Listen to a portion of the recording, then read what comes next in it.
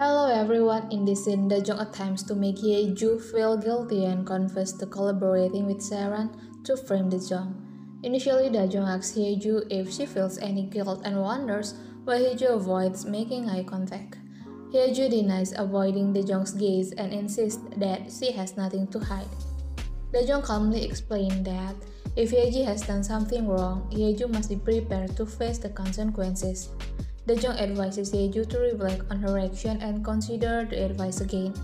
Towards the end, Dajong approached Hyeju, smiles, and expresses gratitude for the ginger tea Hyeju had previously given her.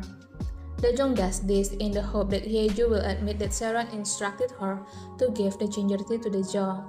Dajong needs Hyeju's confession as there is no other evidence to prove Saran's guilt.